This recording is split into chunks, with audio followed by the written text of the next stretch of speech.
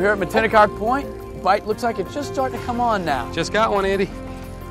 We're fishing here. We're in about, what, 7-8 feet of water. We anchored up. And now what we're doing is we're throwing spro bucktails. And we're really trying to keep them tight to the bottom as much as possible.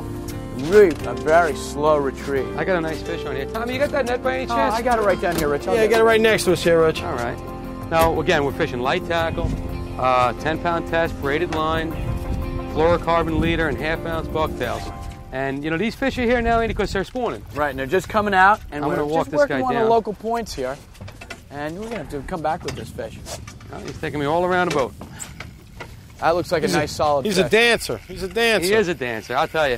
One thing about these fish, Tommy, that first run, and, you know, they get up. Look at this. Look at this. Look at this thing go. Woohoo! You know, and on this tackle, this is the right stuff. We're really light tackle.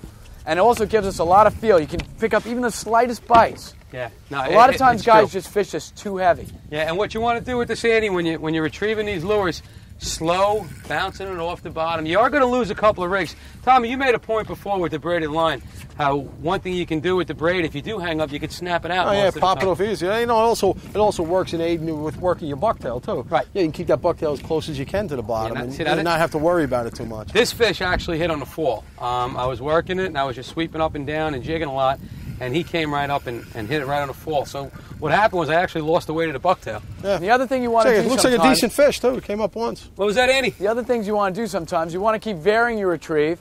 You don't always use the same retrieve. And sometimes you just a change in tempo, and boom, the fish is on. Most definitely, I agree. And again, you know what, Andy? We didn't got to mention this because it's very important. Like I said, we're trying a couple of different colors. There are some sand eels and some spearing around here, but these fish are primarily feeding on mantis shrimp. Right. And we've seen a lot of mantis shrimp in the Western Sound lately, and that's why we're using the pink. Right. And we've got a little exude curly tail on here. They actually call it purple.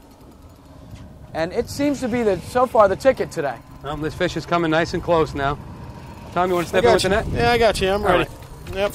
Going to put him head first into the net. Yep, nice and slow. That's why they call them tide runners, right? That's right, yeah. And you know what? You may not think so, but I do have a pretty tight drag here. Hardly enough. Well, that's a nice-sized fish.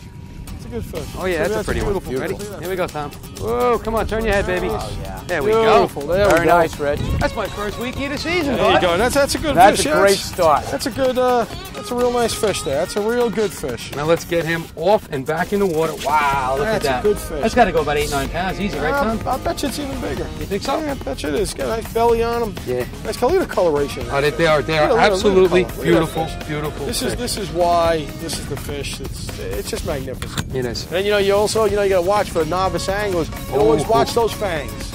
You mean these two right here? Those little fangs right there. Those will do a job on you. You know what?